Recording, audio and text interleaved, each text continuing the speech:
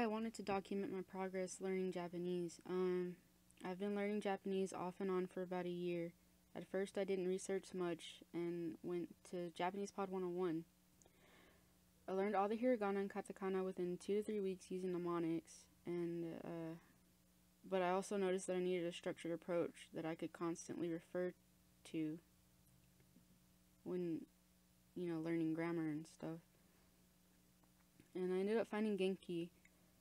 I found a PDF online and started to study. You learn first vocabulary, then grammar points, along with examples of those grammar points being used. And then, they'll give you a practice. If you want to do it, you can do it. If not, then you just move on to the next chapter. I studied Genki for about 3 months and made it to chapter 8. I noticed the more that you read in hiragana and katakana, it definitely gets easier. And I also ignored the kanji section because there's no way that you can memorize the kuna no nyomi, like for every single kanji by itself.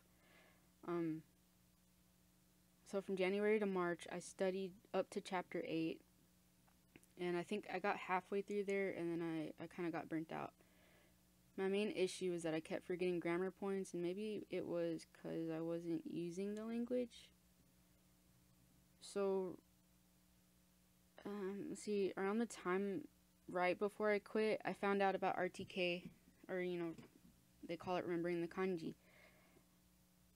And it uses mnemonics just like I use them for hiragana and katakana. I studied and I got around to 2,000 kanji, and then I lost my phone.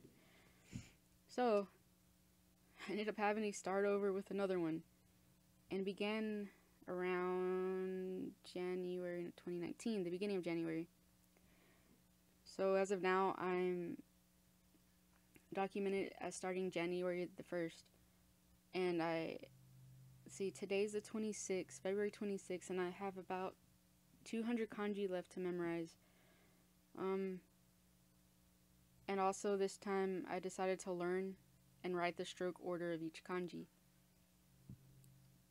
I forgot to mention that this time also I decided to immerse with anime, and it ranges from 1 to 2 hours a day. But there are days when maybe I'll just watch one episode, but I'll always have subtitles at the bottom.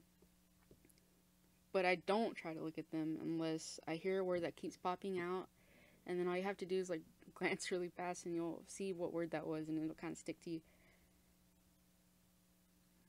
I'll give an example of an anime that I saw.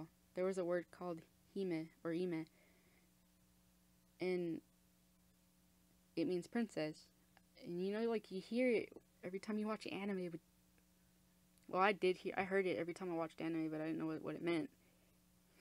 I just kind of assumed what it meant, but I wasn't sure. Anyways, it's nice to know that it's possible to memorize all these kanji without them looking like a random picture. Also, I only retained up to chapter 4 in Genki, but everything else I forgot pretty much. So,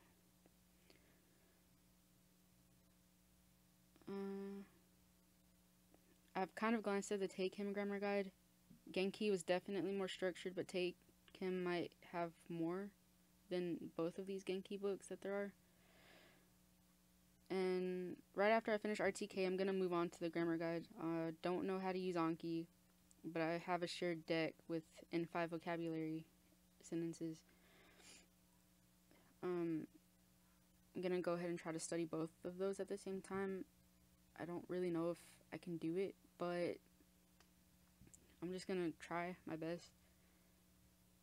And as for sentence mining, I'm not doing it because I already have a shared deck, and I really don't know how to use Anki. So I guess that's partially why I don't want to do it.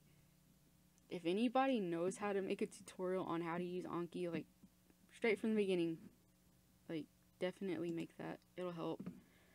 And just keep doing it, you'll get better.